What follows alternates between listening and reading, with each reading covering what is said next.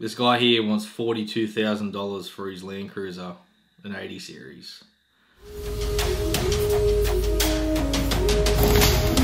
That's bloody high tide. Pilliga National Park. How damn good it needs to be.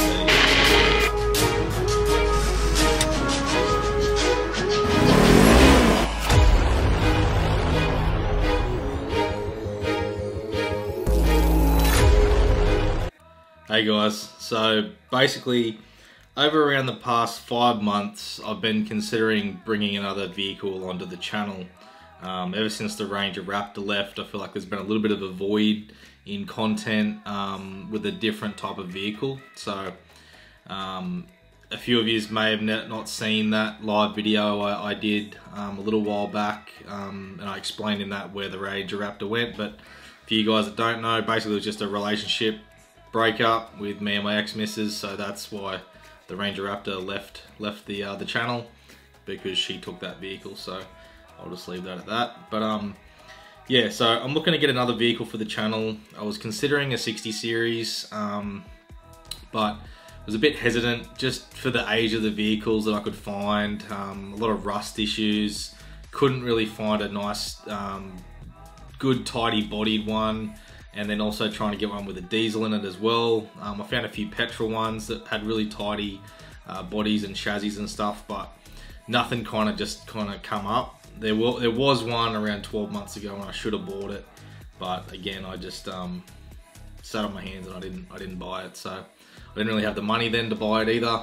So, but anyway, that's just the way it goes.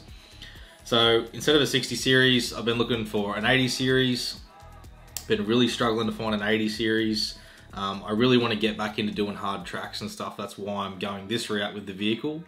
So I want to go back to start doing things like Killy Loop and all that stuff I used to do on my Ranger. I really miss that style of driving and those sorts of trips, and just bring some gnarly kind of content to the channel, doing some of those tough tracks and stuff. So I really miss doing that sort of thing. So that's why I'm leaning towards 80 series, leaning towards the 80 series.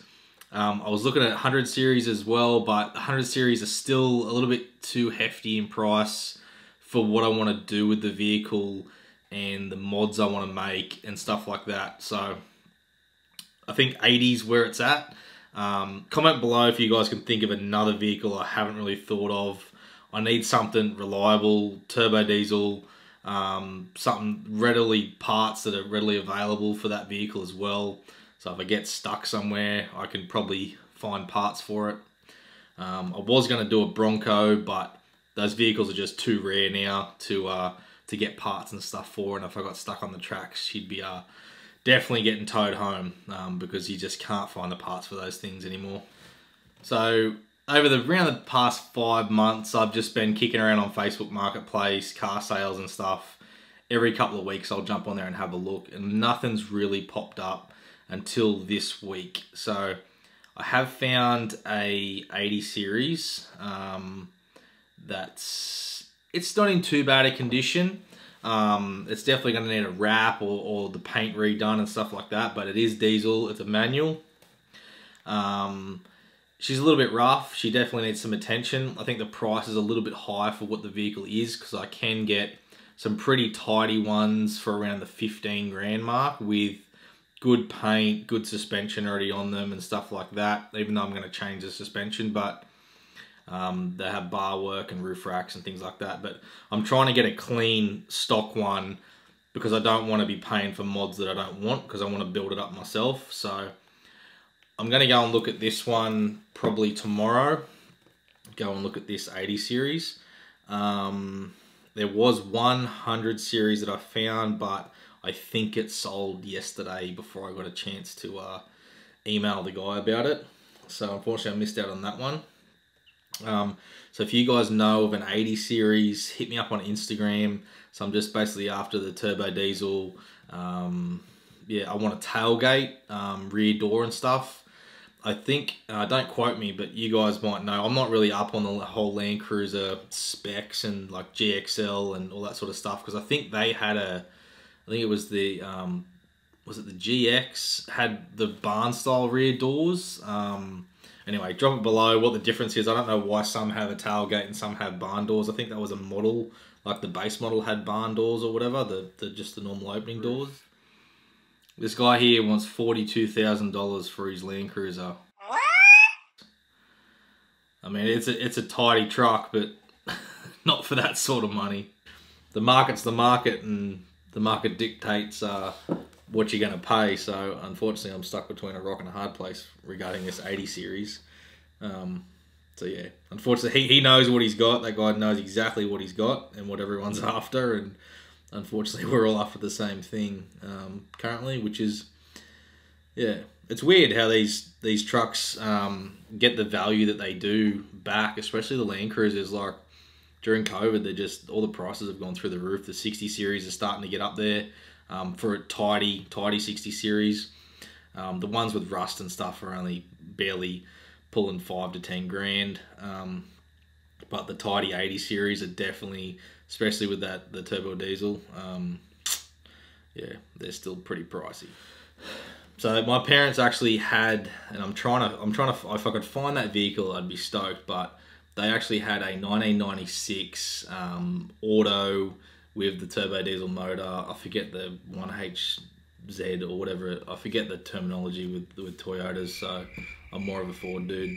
But yeah, they had a 1996 model, and they just bought it when my brother was born. I've got some photos of that. I'll throw them up now of that vehicle. If I could find that, that'd be sick. Just the sentimental value of that vehicle to bring it back and do it up. But who knows where that thing now could be? It could be wrecked, stolen, parted out. It could be a completely different color. It could be someone's pride and joy, and who knows where that thing's ended up now. But I've got a few leads from who my parents sold it to. He's still friends with my parents, and then I'm going to contact him and then ask him who he sold it to. If he still has their number, then I'll ring them and then follow it down the line to hopefully maybe someone still has it. But that was a long time ago now, so fingers crossed. We'll see what happens. So the F250 that we have on the channel now, I built that truck because I needed that truck for work, so I use it for work a lot, and it also gets me it allows me to get away, get up the beach, do some camping and stuff and all the rest of it, and do some long sort of style touring, which last year I was planning until COVID kind of wrecked everything on me. So this year we do have, and here's a little sneaky, that I will be going to the Finke Desert Race this year. So I'm teaming up with a few companies, trying to line everything up right now to go through the desert, be at the race, be with a company there at the race. So until it's all locked in and it's all a goer, it's 90% at the moment, then I'll tell you guys what's going to be happening. So there's a bit of heads up on the future stuff for the channel, full trip across the Simpson, the Finke Desert Race and stuff like that. So hopefully I might see some of you guys out there. But that's what the F250 was built for, those sort of trips. I do want to do a trip from like Newcastle to WA and stuff like that. I want to go to Darwin, and it's also built to do like a full lap of the country. But I want to get an 80 series or something that I can do tough tracks on. Things like Killy Loop and stuff like that, or going up the Watergans, going up Barringtons for a weekend, doing some tough tracks and that, and then yeah, finding camp and stuff like that. So kind of I don't want to tell you too much because I kind of like to keep the build kind of under wraps what I'm going to do with it. But bloody I don't know if you guys know Sam Miles from Built Not Bought. I've been following him for a long time. I think I've been following him since he had like 15,000 subscribers. And he bloody he's got his 80 series, and he's turning it into like a panel van style truck. He's welded up all the back end of it. And I just had that idea last year that an 80 series all welded up would look sick. So he bloody beat me to it. But that thing should be pretty sweet. I can't wait to. I've been following those builds that Sam's been doing, and that should be a pretty tidy rig by the time it's done. So he's definitely going all out on that thing. So I'm pumped to see that. But yeah, mine will probably be just super clean, tidy truck. Probably end up wrapping it, Probably do some pretty substantial suspension with some pretty decent shocks and stuff.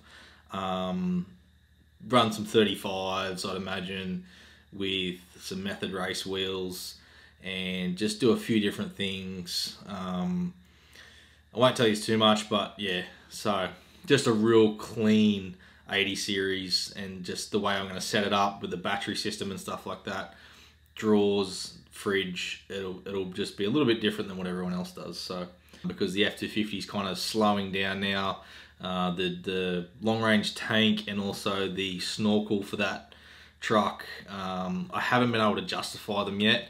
I didn't want to spend that much money just when the truck, wasn't planning on doing any trips through COVID, because we couldn't, obviously. So now that I have a trip getting lined up at the moment to the Simpson, the tank is now booked in to get done, the long range fuel tank down at Out of Town 4-wheel drive. So that'll be happening, and then I'm also going to see Jake down at TuneWorks here at Raymond Terrace near Newcastle to get a 5-inch snorkel fitted, custom snorkel fitted to the F250. So with that, it'll basically, we'll do a full video on the snorkel and stuff. And also want to get some sliders, some custom side steps. I took the chrome side steps off the F250, so yeah, definitely want to get some custom side steps and that as well. But I think we need a tough track vehicle, and I mentioned this when I just got the F250 wrapped. I'd like to get a either a 60 series or an 80 series and build it up just completely different, but to what everyone else does, something really sick. Go and do some gnarly tracks, camp overnight, and yeah, just bring some more content to the channel as well, because again, the F250 was all planned out for this sort of thing last year, but it just didn't happen due to COVID. So, and I'm not a big channel, guys. This isn't a big channel, so I can't justify just to pack up and do these big trips, because I have big commitments at work and stuff like that. So until the channel can justify me packing up and telling everyone hooroo, then yeah, unfortunately work comes first. So if you know of someone that has an 80 series with the tailgate in the rear, turbo diesel, nice tidy vehicle that hasn't been flogged, yeah, definitely hit me up. I do have a budget. I've been really busy with work at the moment, getting things happening back at work, so that's kind of why the channel's been a little bit slow for the past few weeks, because I've actually been just flat out. But yeah, so F250, a few more mods coming with that. Big trip this year. Some really exciting new partnerships or sponsorships with some pretty significant companies here in Australia, which I'm super excited about. So hopefully that stuff comes to light. And yeah, looking for an 80 series. Unless you guys have a better suggestion that I haven't thought of, drop it in the comments, and we're gonna start a sweet build on an 80 series. Just gonna go right through everything, buying a budget stock truck and getting some bar work, suspension, wheels, tires, selecting different, just everything, go through everything. How I'm gonna set up the rear end of it with the drawers or a fridge, and the power system, how I'm gonna do it. And yeah, it's gonna be very, very versatile 4-wheel drive, this thing. So a little bit different to what everyone else does, not the typical setup. So anyway, guys, that's it for this episode, and I'll catch you to the next one. See yous.